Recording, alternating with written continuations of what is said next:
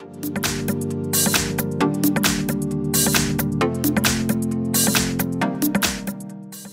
everyone, here we've got HUAWEI MatePad T10s, and let me show you how to show battery percentage on this device.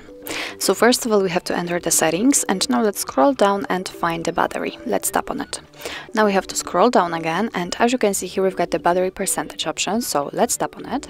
And here we can choose from 3 options. Now we've got the option do not show marked, so we've got only the battery icon, but we can set also next to the battery icon or inside the battery icon.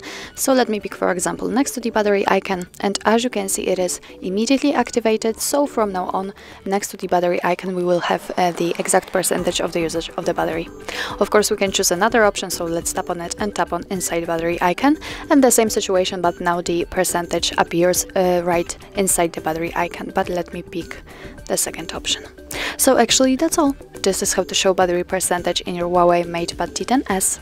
Thank you so much for watching. I hope that this video was helpful, and if it was, please hit the subscribe button and leave the thumbs up.